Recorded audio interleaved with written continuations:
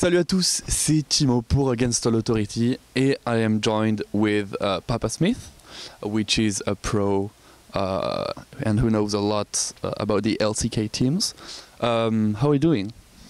Doing really well. Happy to be here with the Riot casting team. It's been a fun event so far and looking forward to EU versus Korea today. All right, so I'd like to talk about the recent changes about the LCK teams. First of all, we've had big news about the new KT roster team. It's an absolutely humongous team.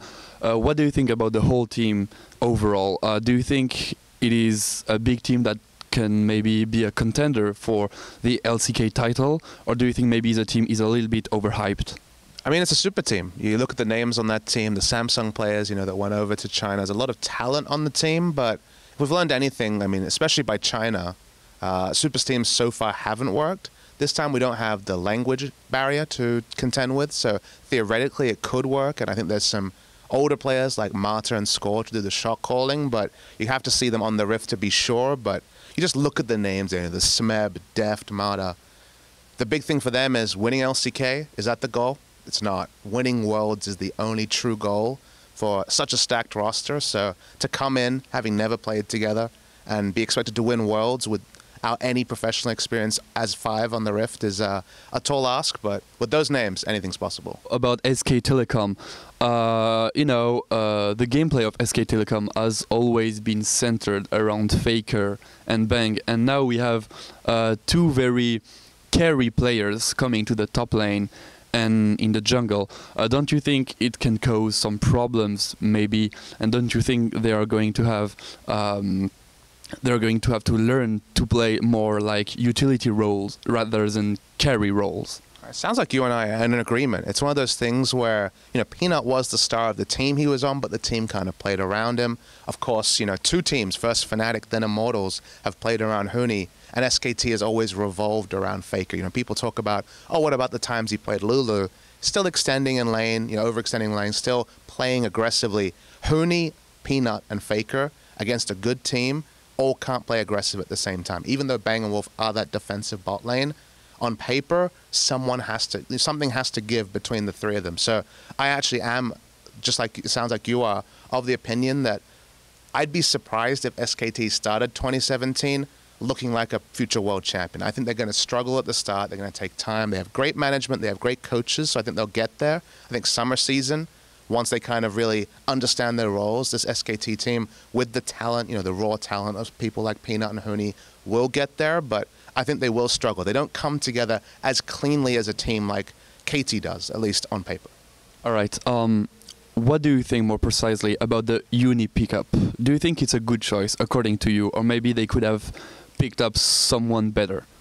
It's a really tough question because it depends who you talk to on Huni. I think raw mechanics. I think he's a very strong player. He's a good 1v1 player, and 1v1 is something that they looked for from Duke.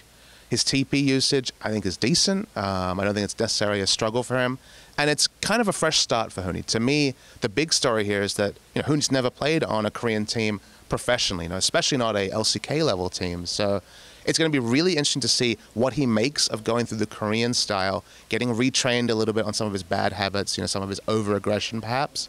And we have to remember, they have Profit as well. So they have a second top laner, someone who has professional experience in China, played in Kesper Cup. He got owned by Smeb, but so did a lot of top laners. So I think they might actually use Profit quite a bit towards the start because Profit looked like a good laner. His TP usage was better than Duke's, which was one of his main criticisms.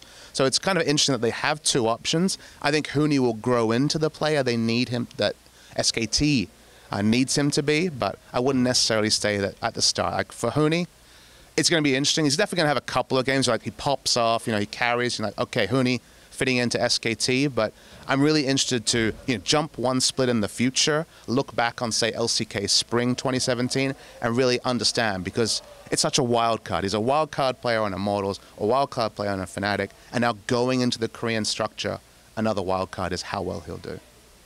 Overall, would you say that the 2017 SKT looks stronger or weaker than this year? It's so hard. Duke was an upgrade laning-wise on Marin, but it felt like Marin was more effective in SKT. Now you bring in Huni, who's got mechanics, galore. I mean, I would say Duke had that as well. Maybe Hooney even more so. But there's those questions about mentality, those questions about how he's going to fit in. He has been the superstar on other teams. He will not be the superstar on SKT. Faker is the superstar. So ego is not normally something we talk about in Korean teams. They fall in line. They have a culture that respects elders. When you have Peanut, Faker, and Hooney, you have to whisper the question. You have to wonder how they're going to all integrate. Will it just be, ready to go, or will it take time? My impression is it's going to take time.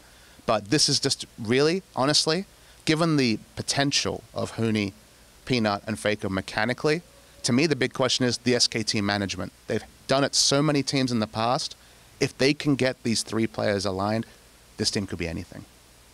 All right. Well, thank you for the interview. I'm going to let you maybe the last words. Yeah, well, thank you very much, everyone, for watching. It's been a great All-Star so far. It's been a great 2016 so far for Papa Smithy, and come watch LCK next year. Thank you.